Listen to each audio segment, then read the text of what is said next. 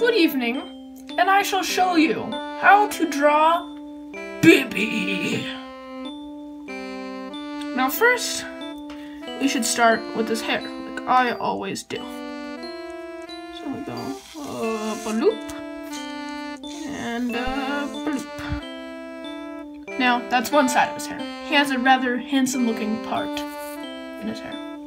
Now, we will draw the other side. It goes bloop. There's his hair. Then we add in the rest of his head. Lift the paper up, like so. And why not? Let's fix that. And then we'll erase that, like so. Now we add the line to his hair, because he has perfectly styled hair. Because he's Bibby. Next we give him his ears.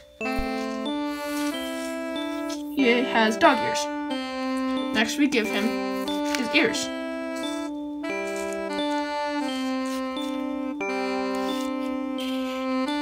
He has cat ears. Next, we draw his face. One eye. Two eye. Now, give him some pupils. Give him a nose. Now, for his mouth. He just looks so happy, doesn't he? Well, that's not his mouth. That's his mouth. Now, finally, his legs. And there's the most cursed thing I've ever seen. Now that we added the signs of maniacal behavior, such as the reflective fire in his eyes, the dripping blood from his mouth, and the gore splattered on his face, let's add some color.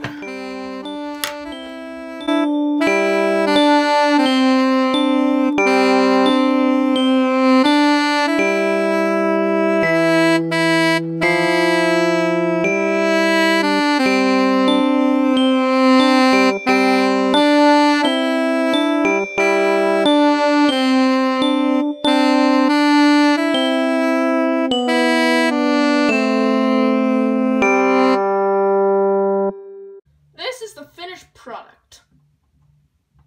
It's Bibby.